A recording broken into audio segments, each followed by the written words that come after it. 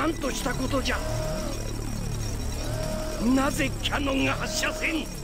一体何が起ころうとしてるんじゃ。こ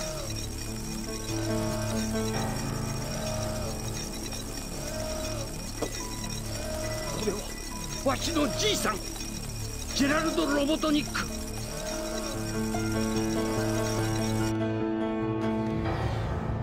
何なんだこの振動は。待て、誰か来る。お前まだ諦めてなかったのか。もう終わりよ私たち。なんだって。今さっき連絡があったの。この頃にすごい勢いで地上に接近してるらしいわ。多分このままだと激突するわよ。なんだこの映像。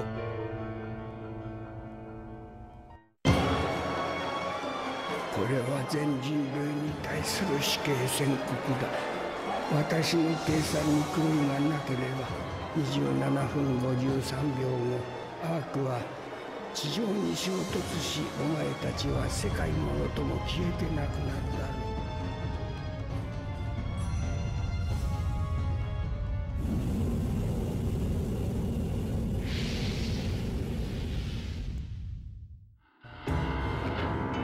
7つのカオスエメラルドが揃う時、私はこの復讐計画がスタートするようにしておいた。プログラムはすでに不可逆だ。私から全てを奪った愚かしい人間どもよ、私と同じ絶望を味わうがいい。他に残すべきメッセージはあるか。ありません。構え。ねえ、何なのこれ。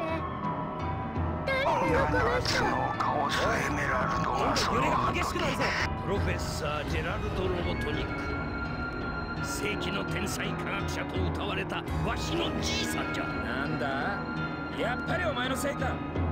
今すぐやめろ。さもないと。それができるくらいならとっくの昔にやっておるわ。説明してくれ。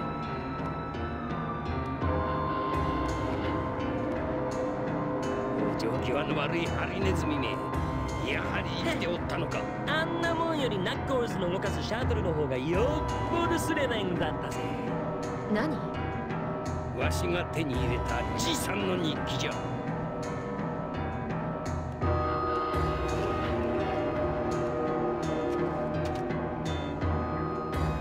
わからない。どうしてこんなことになってしまったのか。究極の生物を生み出そうなどという考えがやはり間違っていたのだろうか。あの日コロニーに現れた軍隊、目的はおそらくプロジェクトの抹消だ。書の仲間たち、愛しい孫娘マリア、どうか無事でいてくれ。プロトタイプを封印するためか、コロニー全域が閉鎖された。アークの閉鎖は表向き事故として発表されたようだ。事故の犠牲者の中にマリアの名前を見つける。私は全てを失ってしまった。もう何もない。何も考えられない。復讐以外の何も。恐ろしい。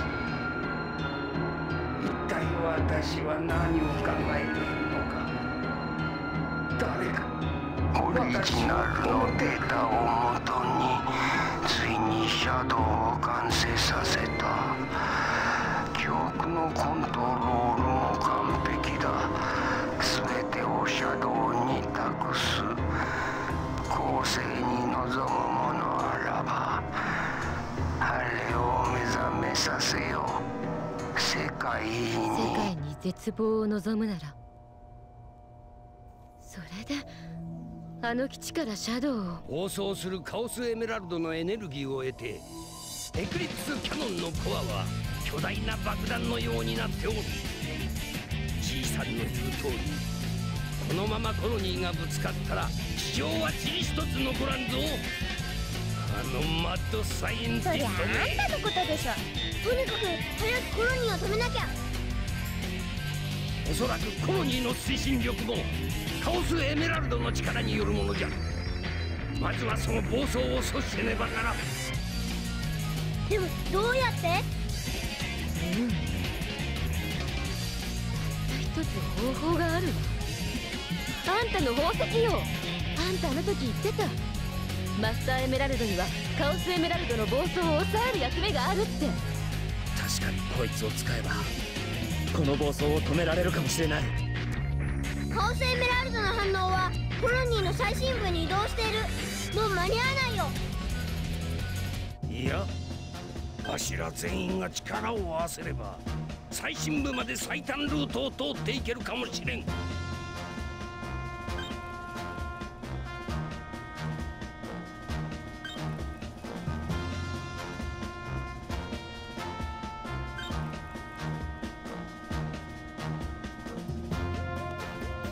任せとけって。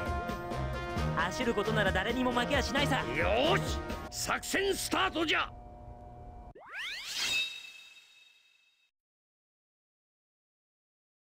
You guys ready for the longest level in the game? Hell yeah. This is Cannon's Core. You are going to be playing as every single character in the game, bar one, and this is basically a mad dash to get to the center of Space Colony Arc, where you have to stop the Arc from falling into the world. Yeah, who saw that plot twist coming?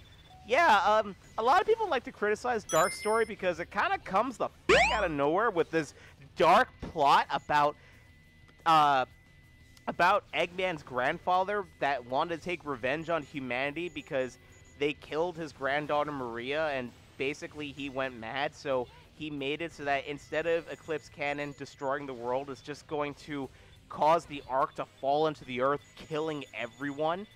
A lot of people like to complain about this, but there were hints dropped later in the game. Well, earlier in the game, excuse me. I'm kind of tongue-tied because I'm trying to concentrate. If you remember the writings on the wall in Prison Island when Sonic was escaping in Metal Harbor, yeah, that was the same cell that Professor Gerald was hidden. While I do agree that it is kind of a dark shift, especially because he was executed via firing squad, there's a lot of stuff in this that I do like, and I'm sorry for the pause there. It's just like, I'm trying to focus at the same time of doing this, but we're actually done with Tales' section here, and I neglected to talk about the gameplay in this section, but I'll get to it when we switch to our next character, which is Dr. Eggman. Now, Dr. Eggman's gameplay is basically the same thing as Tails, except a little longer. I've neglected to mention, those switches we were hitting, they actually stop time. This is the only time in the game you'll be seeing that, but you're going to be needing it a lot for these sections. And it is cool to see the good guys and the bad guys team up just to work together. One thing I do want to bring up that's a major difference between Sonic 06 and this game, and why I prefer it in this game and not the later games, is that it makes sense why... It makes sense why the heroes and the villains are teaming up to stop Space Colony Arc. It's because, it's just like Eggman said, you know, in Shadow the Hedgehog, how am I supposed to take over the city if there is no city? It's basically the whole mindset of, like, you know, we don't want the Earth destroyed either, so we have to work together. They're not changing, you know, from being good guys or bad guys. They're basically just working together for a common goal. Just stop Professor Gerald because, holy shit, you're trying to get rid of the entire Earth. Nobody wants that. Oh, no. Okay. Even though you stop time, the... you know, green acid here is still active, so I might be in a bit of a pickle. Okay, I found a safe spot. I actually got stuck on this section a long time ago when I was a kid, so that's another fun story for you guys here. Basically, yeah, so, like, I like the dark shift. Oh, no. I like the dark shift in the story, and, you know, I do like that Shadow the Hedgehog, like, goes over this a bit, because they kind of skim over it in Heroes. But yeah, like, don't expect, like, a full explanation as to what's going on until Shadow the Hedgehog. But all you need to know right now is basically Professor Gerald, he was a beneficial doctor that wanted to help cure an incurable disease called NIDS, which is basically the equivalent of AIDS in the real world, that his granddaughter Maria had, which is why she was stuck on Space Colony Arc, because, you know, she couldn't leave the space colony. She could only survive in the artificial atmosphere that the space colony provided.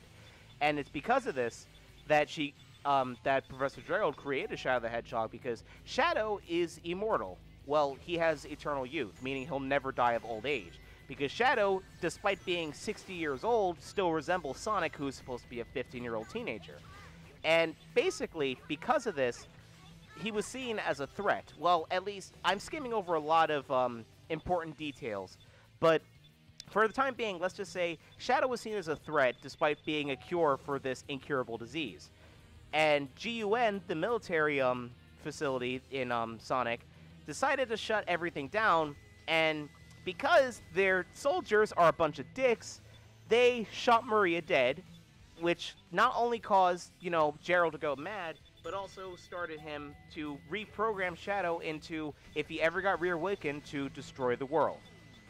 I'll continue more of the story as we go down later in this playthrough, but next we have the next section of Canon's Core. And now we are in Rouge's section of Space Colony Arc. Space Colony Arc, oh duh. Canon's Core, wow, I can't talk right now. These sections, I actually like them the most when it comes to how you go about exploring Canon's Core. I also really like the music here too. It's so hard to find remixes of Canon's Core, by the way, so I'm probably just going to have to use the original tracks, and I clipped right through that. You may be noticing something for people who are kind of eagle-eyed, noticing the geography of this place. Yeah, the walls and everything look very similar to Lost World from Sonic Adventure, doesn't it? Yeah, now seeing the artificial chaos all around Space Colony Arc is starting to make a bit more sense, isn't it? Now, these sections here, you're basically just going around flipping switches. Rouge's section isn't that bad. It's Knuckles' section that gives a lot of people, that gives a lot of people crap. Now, here's the thing. Like I said, I'm leaving out a lot of plot details, but all of those will come in due time. Trust me on that. Now, the hardest part about Rouge's section here is actually getting back out, just because you gotta time these blocks to make sure that they're not blocking your way out. And I was trying to not get hit there. Yeah, so we're basically done with Rouge's section. Rouge's section is not that hard, but if you think about, then yeah, it can be very difficult. But as we are now pretty much flooding the area, we're going to be moving on to the next section, so let's get ready for that.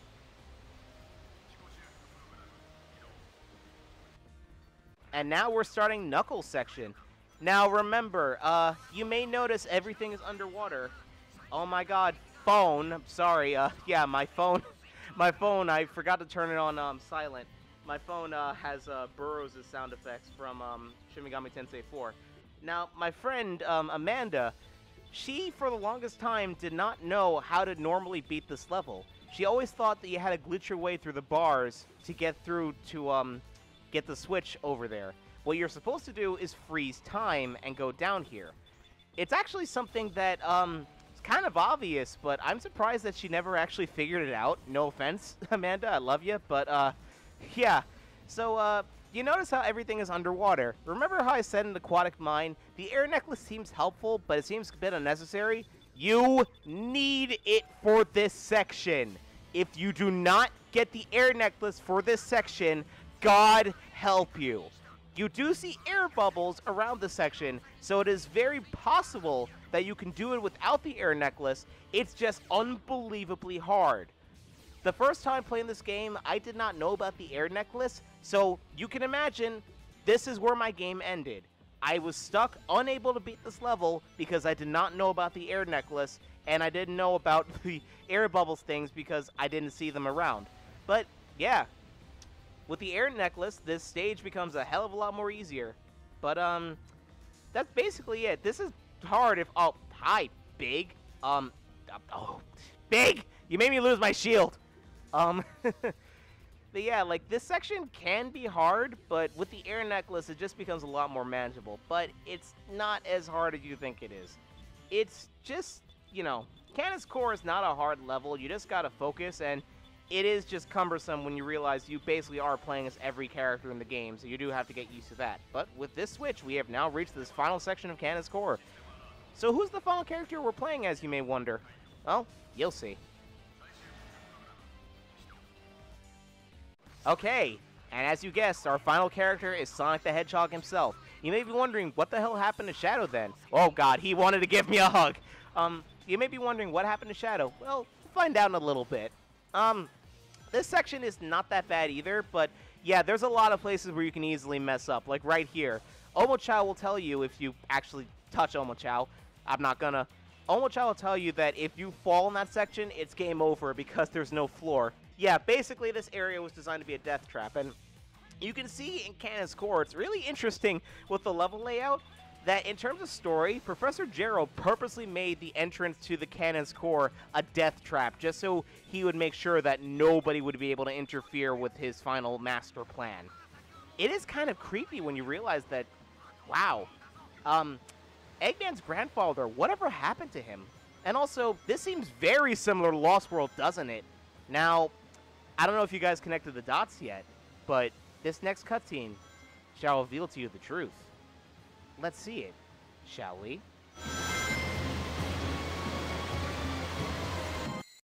Yes!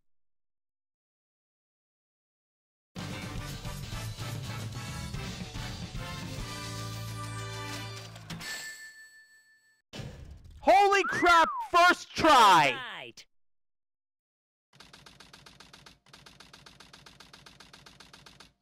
まあ、いつも私だけのけ者なんだから。あれはシャドウ。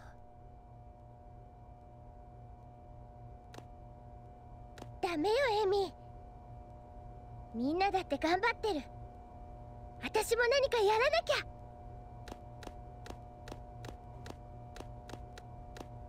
お願いがあるのシャドウ。みんなを助けてあげて。これは全て僕が望んでやったことだ。お前たちを助ける理由などない。助ける意味も。意味ならあるよ。確かにあそこでは毎日争い事が絶えないし、あのおじいさんが言った通りわがままで自分勝手でバカな人間ばかりかもしれない。でもみんなあそこで生きてんだよ。一生懸命生きて頑張ってる。いつかみんなでもっと幸せになろうって頑張ってる。それだけでもあの星の未来を信じる意味があるわよ。だからお願い、あの星に住む全ての人たちにチャンスを与えてあげて。その可能性を奪わないで。シャドウ、私の代わりにいつか必ずマリア、あの星に住む全ての人たちに幸せになるチャンスを与えてあげて。みんなの願いを叶えてあげて。シャドウならそれができる。きっとあなたはそのために生まれたの。アディオス、シャドウ・ザ・ヘッジホそうーク。マリアが彼女が本当に望んでいたもシャドウ、の。行こう。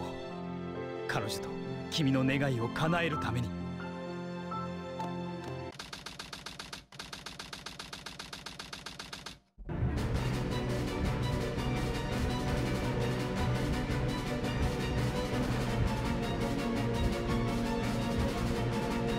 れはマスターエメラルドの神殿そのまんまじゃないか。おそらくカオスエメラルドの力を引き出すために真似て作ったんだろう。